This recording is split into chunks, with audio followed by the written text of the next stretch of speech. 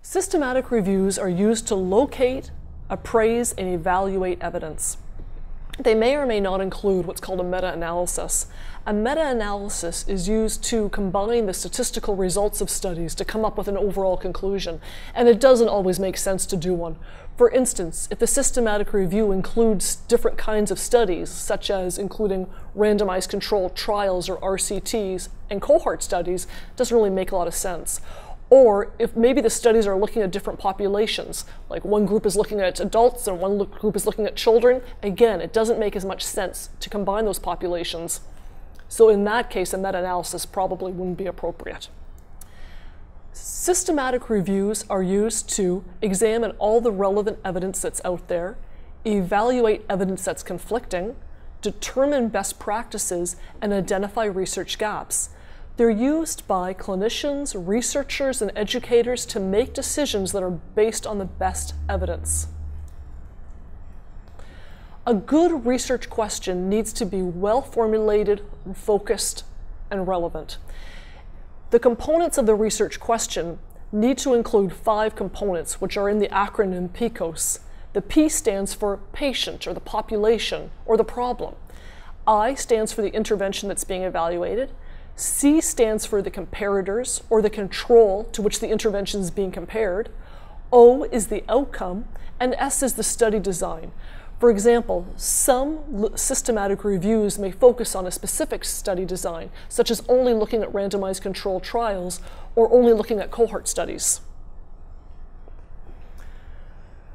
Your research question really is going to drive how you look for the data. A good protocol needs to include a search strategy. The search strategy includes the inclusion and exclusion criteria that will be used to evaluate which studies will be included in the review. The data sources that will be used include electronic sources like Medline or Embase or Scopus, hand searching of journals, as well as the reference lists of key articles in existing literature reviews. As well, the protocol needs to include a data abstraction instrument. This is typically a table that will be used to extract the relevant data from the studies. It's very important to reduce bias, and systematic reviews can do this well. The reason we need to reduce bias is if there's bias, you could end up with results that are misleading or plain wrong. Bias is reduced by assessing the quality of the studies, by using multiple reviewers, and it can also be reduced by using randomized controlled trials and only focusing on that group, that kind of study.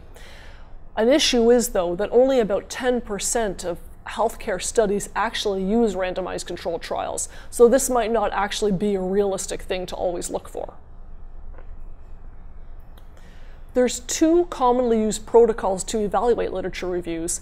These are AMSTAR, which is the Assessment of Multiple Systematic Reviews, and PRISMA, which stands for Preferred Reporting Indicators for Systematic Reviews and Meta-Analyses. The benefits of doing a systematic review.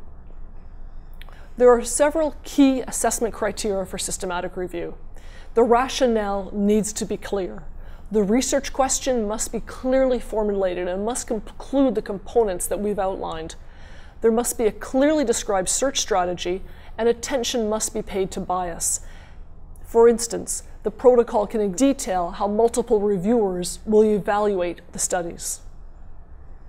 For a handout that accompanies this presentation, please see the website www.hsprn.ca, which also includes our library of research methods handouts and videos.